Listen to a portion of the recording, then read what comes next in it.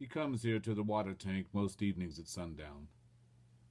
This old coyote is very easy to recognize. One ear looks like something bit a chunk out of it, and he is more rufous colored than most coyotes. It's real dry in this country, and in the driest season, the little springs back up in the hills dry up. And my water tank, with its deep well pumping into it, is the only place animals can drink. I've seen deer drinking right beside the few cattle I still run on this dry range. I admire this old coyote. You might even say I love him. Although some of the other cattlemen out here wouldn't like to hear me say that.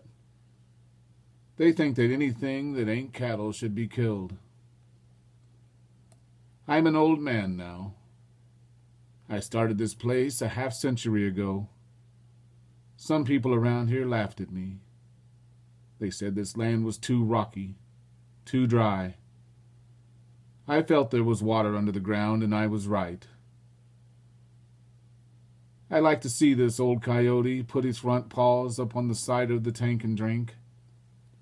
See him look all around every few seconds, ever wary. That's why he's still alive at such a great age. I've watched him seem to appear from nowhere. I know I am like him, an old survivor in a dry land, ever watchful, only fighting when forced to, keeping my distance from entrapment and strife. As I stand here next to an old cedar, I know he sees me. As long as I don't come any closer than about 50 feet, he tolerates me. He knows me. I'm sure he wouldn't let anyone else get that close. I know that one of these days he won't be coming anymore. Or I won't. Until then, I'll keep coming here to the water tank at sunset.